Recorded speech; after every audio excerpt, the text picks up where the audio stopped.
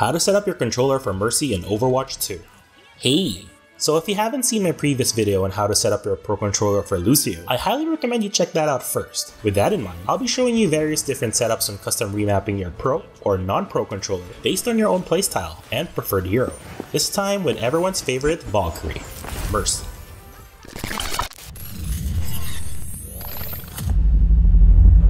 Playing a hero like Mercy has a much higher skill ceiling than most players think, especially after her Overwatch 2 hero rework, and this most recent patch update. Don't forget to check that out, links in the description below.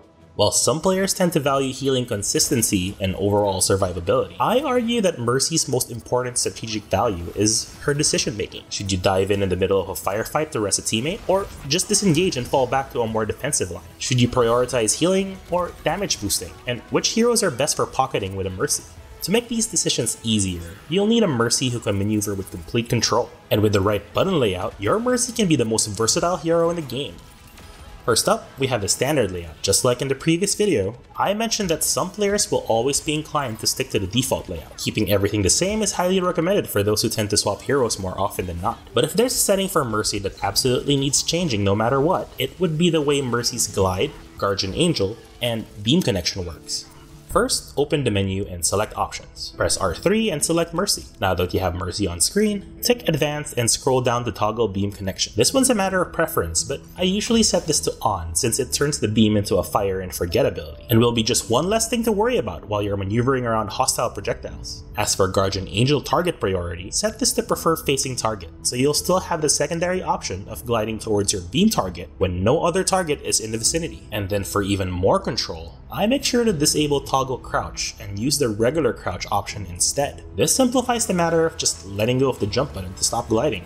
But as for the Pro Controller like the DualSense Edge, you can set the X button to the left back button, or LB, and then the circle button to the right back button, or RB. But feel free to swap these two if you wish.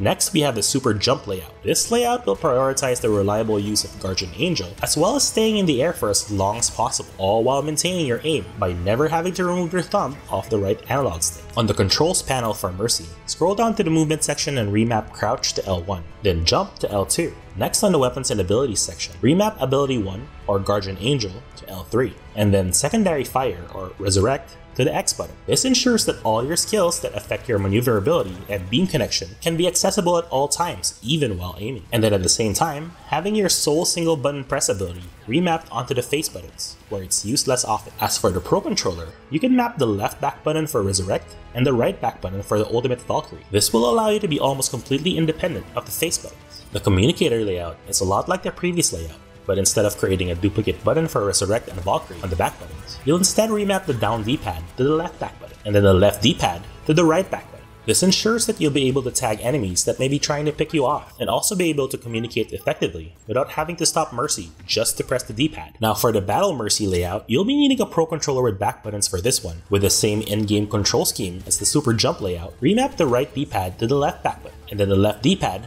to the right back button. This allows you to quickly switch to your sidearm and still be able to tag enemies, all while keeping both your thumbs on the thumbsticks at all times. If you have your jump button set to L2, it's also recommended to have your left trigger stop to be set at its shortest configuration. And as for my own preferred controller layout, that would be the trigger beam layout. Back on the controls panel for Mercy, make sure your settings are switched back to the standard layout. Then remap Crouch to the circle button, remap Ability 2 or Damage Boost to L2, and your Secondary Fire or Resurrect to R1. You may also opt to remap Next Weapon to L3, or if you prefer, go over to the Communication tab and remap Ping in World to L3.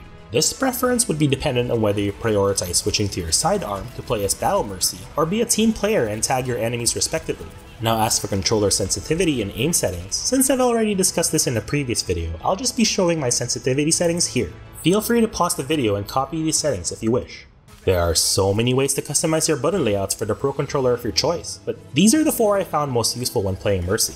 If you have your own preferred button layout, feel free to share it in the comment section down below. And if you want to see more of my custom layouts for other Overwatch 2 heroes, consider subscribing to my channel for future updates. GG everyone. Peace!